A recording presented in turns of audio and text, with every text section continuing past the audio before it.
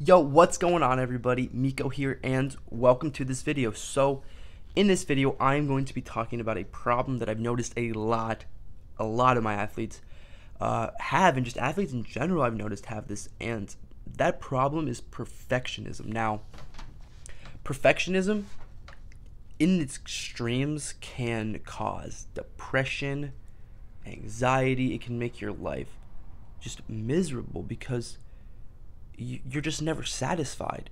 You're always thinking that you fell short. And when you begin to identify yourself as that, I am failure, I am, this, I am that, no wonder these mental disorders start to come up, and it's just not a fun way to live. And I think sports sometimes get a negative stigma almost because of this. I mean, I don't know, I understand the mental disorder have negative stigmas, but I think that sports almost get like blamed for this problem because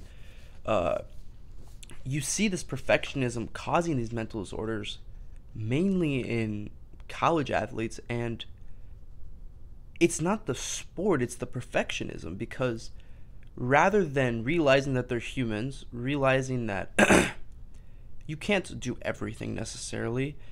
Of course, they're going to have depression or anxiety if they're, trying to literally do everything and trying to do it perfectly. Now, perfectionism is definitely not the same thing as having high standards.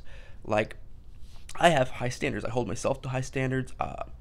I am busy. I work a lot. I have things that I like to get done. I like to get A's. I like to do this. I like to do that. But the thing is, I don't identify myself with the failures. I learn from the failures. I learn from, the B's, the C's, the F's, whatever it is. I learn from those. I don't label myself as the failure, whether it be, getting a B instead of a C, losing the game, getting fired from a job, whatever it is. I don't label myself as that. I learn from it. And I think that's where perfectionists tend to come short, and this is really where a lot of the stress and anxiety and depression come from. So if you are a perfectionist out there, first off, recognize that you have the problem. Just becoming aware of it itself will already start to put you on the path to, fully coming to terms with it. Now, another thing that really helps is if you realize that it's not serving you. Because one thing to recognize, it won't be like, oh, well, yeah, I'm a perfectionist. And then, you show off and you tell everybody, like, yeah, I'm a perfectionist. Because I know a lot of people like that. Like, that's their thing. They're perfectionists. And perfectionists have some good qualities. Don't get me wrong. They work really hard. They strive for their best. And it's a lot of good qualities. But those bad qualities sometimes can outweigh the good ones. And you can still have those good qualities without being a perfectionist.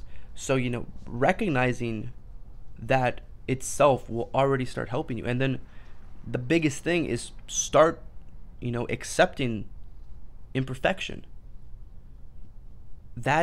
Those three things right there will definitely, if not cure you of your perfectionism, it will put you well on your way to avoiding having these mental disorders that could potentially come from being a person who is a perfectionist.